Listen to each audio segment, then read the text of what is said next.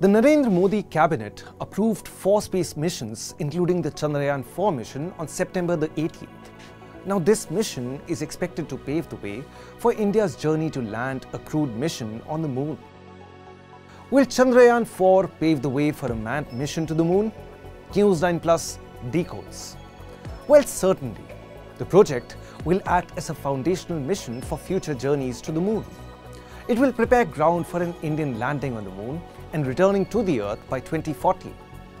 The mission may help India become self-sufficient in technologies for manned missions and lunar sample analysis, with significant involvement from the private sector and academic institutions. The moon mission, named Chandrayaan-4, aims to develop and demonstrate technologies for returning to Earth after a successful landing on the moon. It will also collect lunar samples for analysis back on Earth. The mission has been allocated a huge budget of 2,104.06 crore rupees. It is expected to be launched by 2027. How different will Chandrayaan-4 be from Chandrayaan-3? Chandrayaan-3 consisted of a lander module, a propulsion module, and a rover.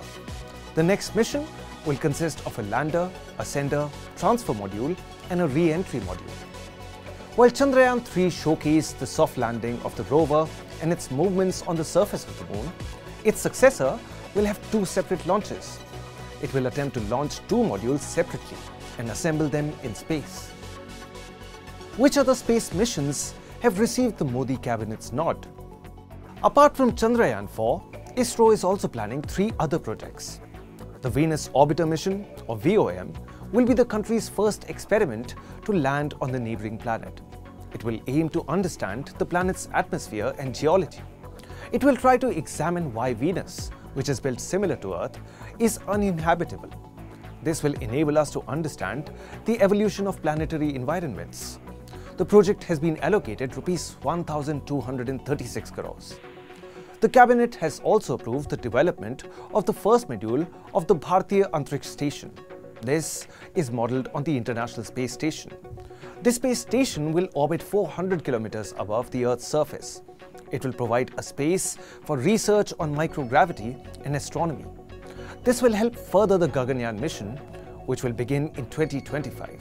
The total funding for the Gaganyaan program has been increased to Rs 20,193 crores, with an additional allocation of Rs 11,170 crore to accommodate its expansion.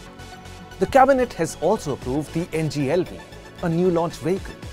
This vehicle is aimed to be cost-effective, reusable and commercially viable. The cost of this project is Rs 8,240 crores. With the approval of such ambitious space projects, India is set to take a giant leap into space.